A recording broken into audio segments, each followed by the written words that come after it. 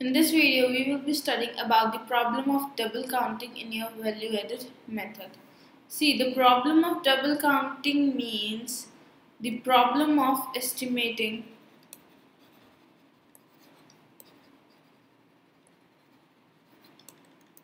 the value of goods and services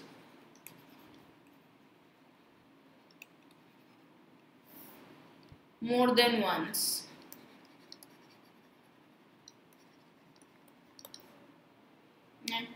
So, while estimating the national income by using this method, we get a problem of double counting. Let's suppose we've taken the farmer. He was selling 1 ton of wheat at rupees 400. Then we know the flour mill. He was selling the flour at rupees 600. Then the baker who was selling the breads at rupees 800. And then the shopkeeper who was selling it for rupees, let's say, 1000.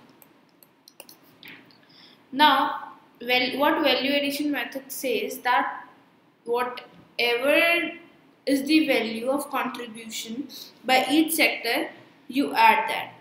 For in this way, you have 4000 plus 600 plus 800 plus 1000, which includes your 2800 rupees, comes your GDP at MP according to this method. See, your farmer, and then your farmer gives wheat to the flour mill.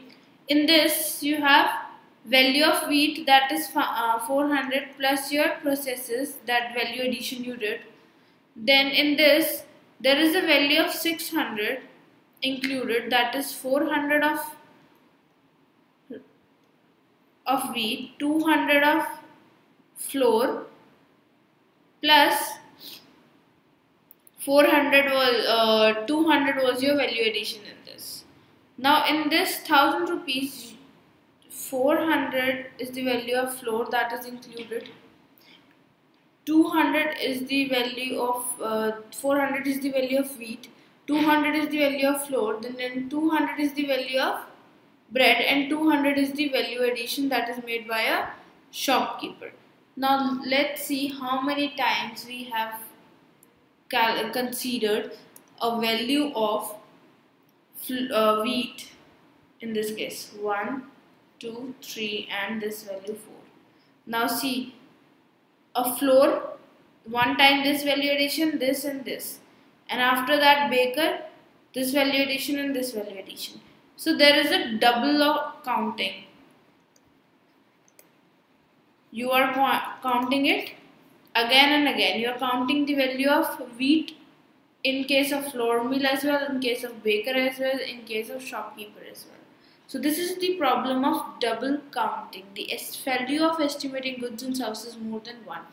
In this, you have estimate the value of wheat 3 times, right? Value of flour 2 times, value of baker again, value of flour 3 times, value of baker 2 times.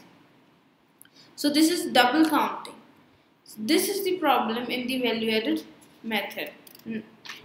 So how to avoid this double counting? Now how to avoid this value of double counting? In this, if we are adding all these, we are counting the value of goods and services more than once. The first method is your final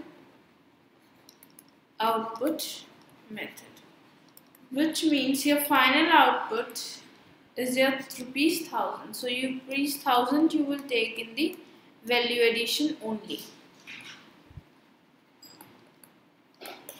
right? Second is your value added method,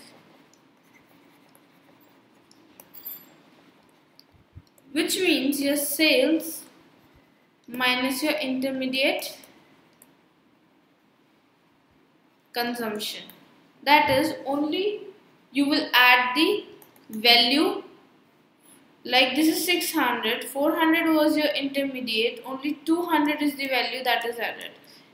Here your 800 was your sale, 600 was your raw material, only 200 was your value added.